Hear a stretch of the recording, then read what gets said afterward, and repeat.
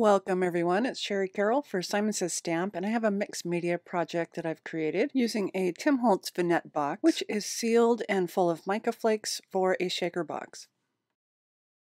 I'm going to start off by priming the inside of the box using some Dina Wakley white gesso.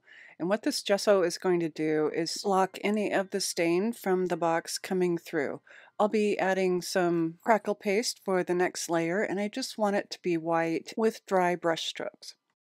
So for the gesso, I'm just applying a heavier coating at the top, and right now it looks like the bottom, and I'm pulling it up to get those random brush strokes. While my gesso is drying, I'm going to trim down a bottle brush tree. I need this to sit flat inside the box since I'll be sealing it with some acetate. So I'm just using some scissors and I'm running up the back to flatten that out. And I'll keep checking it to see if it fits in the box, and if not, I can take it back out and trim off some more. You might want to try cutting this over a trash can since all those little bristles will fling everywhere, and keeping it contained might be a cleaner option. Now that I have my tree trimmed up, I'm using some speckled egg spray stain, and I'm just going to spray this on that front side, and then I can turn it to the back side. I want to make sure it's completely covered. And once I'm done spraying, I'll stand it upright to dry. And now I'm adding in some of the crackle paste, and I'm putting it down with a palette knife and smoothing it out with my finger. I want to continue the randomness of those brush strokes that I had from the gesso, and I'm also pushing it up into that crease using the palette knife. By smoothing with my finger, it gives me a nice texture when it's done drying. For the outside of the box, I'll be adding some Woodgrain cardstock, and I'm using Collage Medium for this. And I've already cut my strips of the gray two-tone Woodgrain paper from Tim Holtz, and I'm applying the Collage Medium with a brush, and I want to make sure I get a nice heavy amount on the edges and corners since those will be the first to peel up if they're not covered well. And now I can cover it with the paper on all four sides. I've cut the AIDEN snowflake from Simon Says Stamp using the silver matte cardstock, and to place this down into the box, I'm using some Simon Says Stamp glue and just going along the lines of the design, and then I can place it in the upper right corner and press that down in place. I've drilled a hole in the back of the box, and I've strung some tiny lights around the tree, and they light up really beautifully. I want to make sure that everything fits, and once I'm sure of that, I'll use some ultra thick gel medium from Dina Wakley with a palette knife just onto the base of that tree and press that down in place. I've used the Tim Holtz Sizzix HARVEY die, and I've cut that out from white paper and then colored it with some Copic markers. These are really fabulous dies because each of the pieces tells you what color each piece is. For the top of his hat, I'll be using one of the snowflake adornments, and I want to cut off the top ring by using my snippers to snip that off.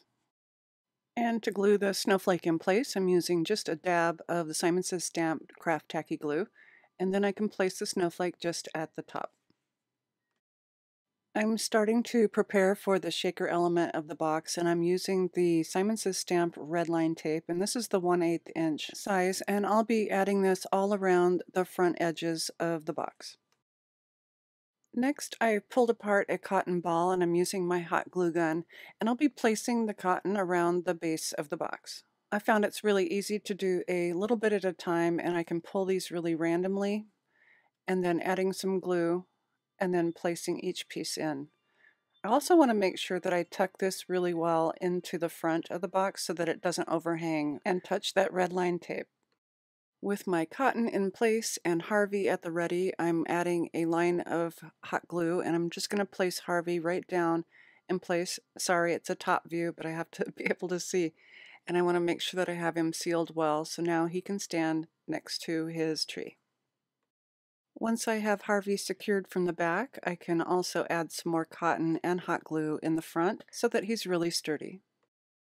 I've cut a piece of the Simon Says Stamp acetate sheet to fit the entire front of the box. And first I want to make sure that I have all of the little cotton pieces out of the way, and I can remove the strip at the bottom and also a little bit from the side. I want to have a little hanging off tail. And now I can align the acetate just to the bottom of the box before I set everything down in place. Once I'm happy with my alignment, I can press that down. And now I can remove the rest of the tape backing. Next, I'll lift the corner and I'll use some of the mica flakes from Tim Holtz and I'll start sprinkling these inside. And then I can shake this around and make sure I have the amount that I want. And then I can remove the rest of the adhesive strips and press everything down in place. This is a really easy way to make a fun, interactive display for the holidays with a little bit of shaker action. To finish off the outside of the box, I'm using the Tim Holtz Idea-ology design tape, and I'm just running a strip around each of the sides, just covering up the adhesive underneath. And when I'm done, I'll snip off the ends and secure each of the corners with a little bit of glue. I've also added a ribbon tied in a bow with a word plate from Tim Holtz, and I really love how this project turned out, especially once we turn the lights on and let it glow at night. I have all my supplies listed in the description box below, along with a link to our blog post for more information. And as always, thanks so much for watching.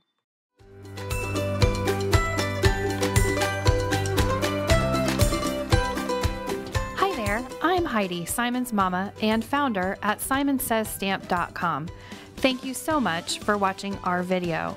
If you like what you just saw, be sure to press the thumbs up and subscribe to see more great content.